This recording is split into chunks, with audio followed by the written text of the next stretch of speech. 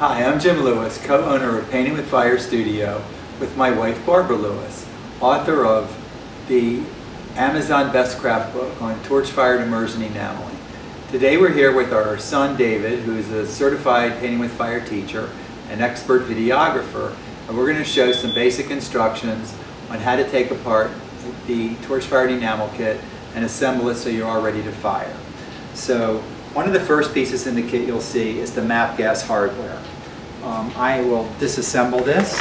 You just take the box apart, and what's inside of this box is an O-ring to wrap around the MAPP gas, and an L bracket and a C clamp. Now the most important thing is with your hothead torch, either when you start the kit or whenever you change the MAPP gas, you always want to put the torch on first. So I'm going to turn the torch until it stops moving. You just want it hand tight. You don't want to tighten this with a wrench. So once it's hand tight and you make sure it's off, if this is on when you start it, you'll hear the gas gushing out. So once that's tight, then your second step is to have a screwdriver, the O-ring, and the L bracket. Now something that's kind of interesting, if I were to put the L bracket on the way it comes out of the kit, it's going to have an angle that's going to be very difficult to torch with. So you want to torch fire where it's pointed this way. We're going to show you two ways that we put a 30-degree angle in the L bracket. I'm going to do it by hand on our workbench here, and then we're going to take a break and we're going to go put it in a vise. So for those of you who don't have a vise, you simply put your hand down just before the second hole, and you push your hand tightly and just bend it slightly till you get about a 30-degree angle. So just about like that. All right. And in a second we'll go in there and we'll put it in the vise. So here's the angle bracket, and this is for those of you who have access to a vise. You saw me a minute ago. I bent it with my hands on the workstation. So if you have a vise, you put it about halfway in, up between the first and second hole, and then you just gently bend it so you're going to get the same about 30-degree upward angle on it. And that's about it. And then you're ready to hook it up to the MAPP gas just like we did when we bent it by hand. So now that you've got this, you want to line this up where the angle bracket is directly in front of the torch. So that's why you have to put the torch on first, because you don't know where the torch is exactly going to stop on the threads. Then you put the O-ring on. I do the O-ring so that the screw hole is facing me.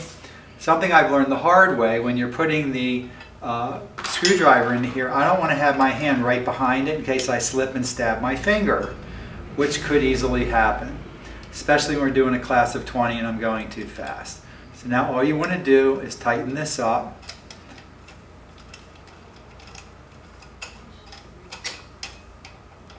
You saw my screwdriver slip. If my fingers were back there, we would have a red workplace right now. And as you tighten it, you want to make sure that it's exactly lined up, where you can see Dave doing that. And here's the angle that you're seeing. You see that's all nice and lined up. Tighten it up. One more turn. Okay, now we're ready to clamp it down to the workspace. So you undo your C clamp. So if you're right-handed, you want to mount this torch slightly to the left of your workstation. And I'll show you why in just a second. So we're going to put this down, and we're going to put the L bracket, the C clamp on the L bracket. As you know, notice here, I am using this metal work surface. The metal work surface is non-flammable. You don't have to use this. This is the one we use in the studio. But you can use any kind of tile, or we have also used hardy backer board, which is like a cement board, and anything that's non-flammable. So you just tighten this up nicely. Okay, now we're nice and tight. Okay, the next thing you do if you look at our patented bead pulling station, it has a lip in it. So whether you're using a Hardie backer board cement board or a tile, this will slip in the back of the tile this way, because you're going to be pulling on the mandrel as you adjust the bead. Also in your work kit, your Torchfire kit, you'll see that we have a bread pan. You just take the bread pan and you empty the oil dry. This stuff looks like cat litter. Dump it in. Now what you also find in your kit, and you just kind of flatten this out. One thing that I've noticed that helps, this has an edge on it, so if you flatten it out, it'll pull directly up against the bead pulling station. So now you're ready to fire. Okay, so also in your kit, you'll see these thin mandrels. These are 0.45, so it's 45 thousandths of an inch. These are special stainless steel mandrels, and you'll see that this skinny mandrel fits almost all of the iron filigree beads that we sell at our website. There's other sizes of mandrels that fit the copper, but this mandrel that's included in your kit will fit all the beads in your kit.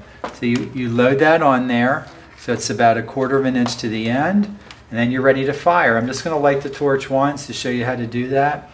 The key thing with the torch is you don't want to put the match right in front of it because you'll blow it out. So you turn the torch on, raise the match up, and you're ready to go. So there's that. You will also have in your kit several different enamels. We like to use these particular tins. They're not part of the kit, but we do sell these.